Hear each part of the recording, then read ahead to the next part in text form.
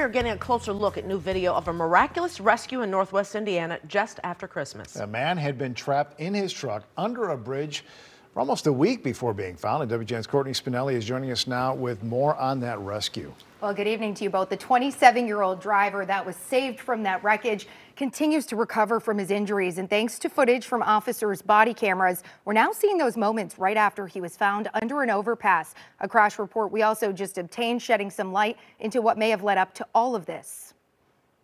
Hang on, buddy. You stay there. We got medics coming, okay? Don't worry about nothing. For more than an hour, it was those voices of first responders reassuring Matt Ream that after 6 days trapped in a mangled mess of metal, he was no longer alone. Just trying to get at you, man.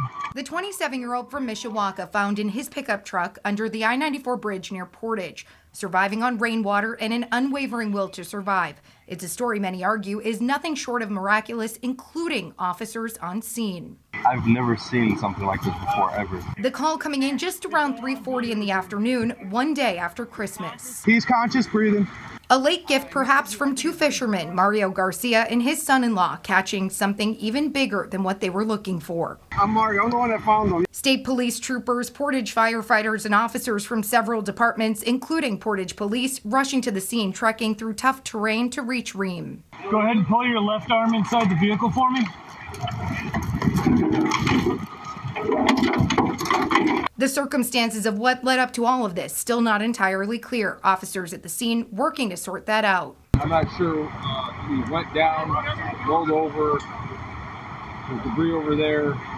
He ended up coming to rest over here. An Indiana State Police crash report revealing Ream sharing some of those possible details with troopers days later. It reads, quote, driver one stated as he was traveling on I-94 near the 20.2-mile marker that there was possibly a deer in the roadway. Driver one stated that he swerved to the right to avoid striking the deer. Footage from body cameras worn by Portage police officers showing the daunting rescue. First responders pulling together to help pull Ream out. I need one of you to stand here and hold an ID bag. I can do that. Daylight fading into darkness with the rescue continuing for more than an hour and 15 minutes. 1, 2, 3. Pulling him out, firefighters telling Ream to remember to breathe. His response, a moment of humor and levity after nearly a week of wondering whether anyone would find him. Just don't take my pulse right now. It'd probably scare you.